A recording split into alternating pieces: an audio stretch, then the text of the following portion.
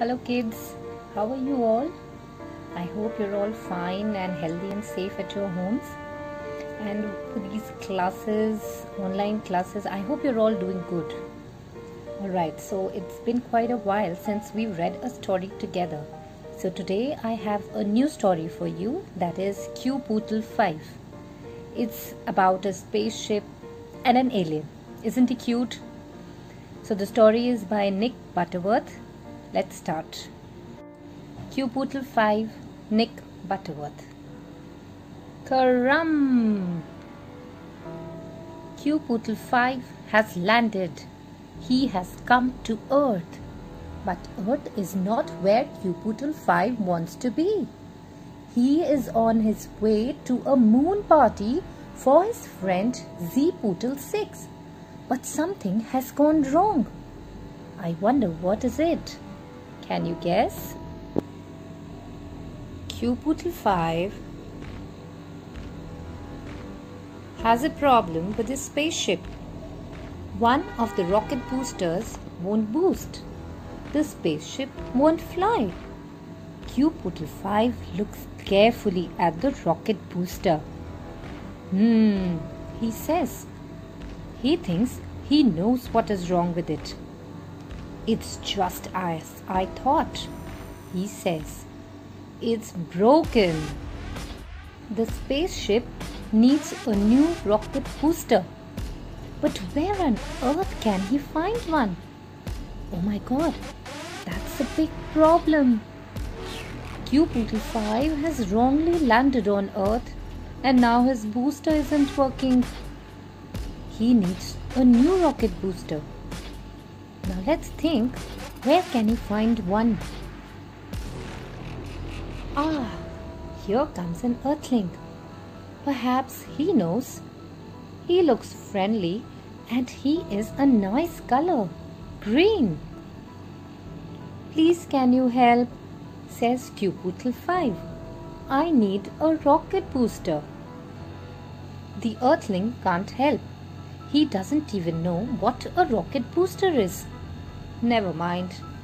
Here come some more Earthlings. Perhaps they can help. Excuse me, says QPootle5.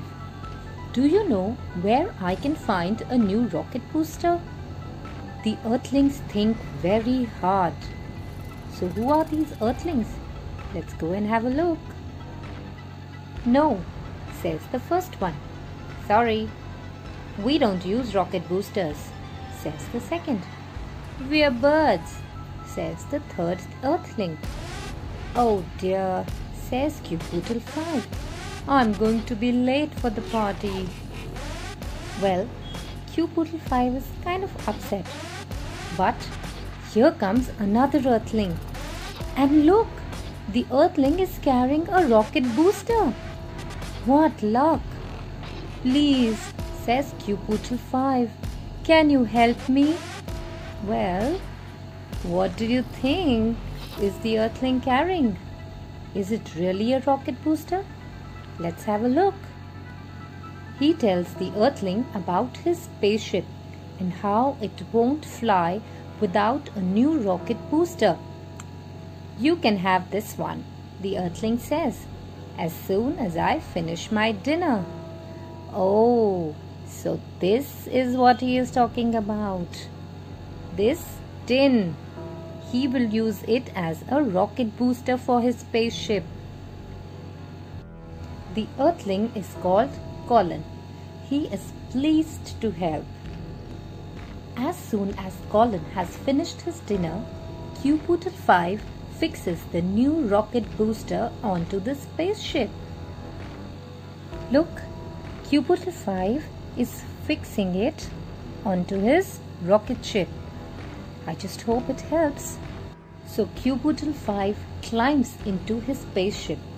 He presses the starter button, but nothing happens. Oh, be bother boodle, says QPootle5. I'm going to be late and QPootle6 will be upset. Look,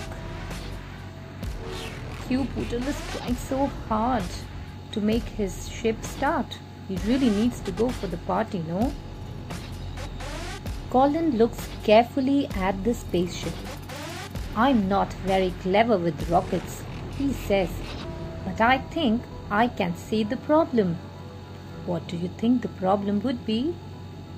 Colin knows why the spaceship won't fly. Can you pass me a spoon? He says. There's a bit of my dinner stuck in your rocket booster. Oops, so that is the problem. Look, the tin is not fully empty yet. So let's see, does this spoon aid to his problem? Now the rocket booster is clear. QPootle5 presses the starter button. There is a rumbling sound, then a bang, followed by a funny smell that smells a bit like Colin's dinner, only cooked. QPootle5 pushes the starter button again. Hooray! The spaceship whooshes up into the air. QPootle5 waves goodbye to Colin and the birds and the green earthling. And they wave back. Then, suddenly, just as suddenly as it came, the spaceship is gone. Goodbye, QPootle5. Enjoy the moon party. And finally, he's there with his friend QPootle6 at the moon, waving goodbye at his earthling friends, enjoying his moon party. Yay! Bye-bye. So kids, I hope you had fun reading this new story, QPootle5, with me. So I gotta go and I'll be back with more new interesting fun stories, and just want to say that have fun, enjoy yourselves, and also be safe and stay healthy. Bye bye, see you soon.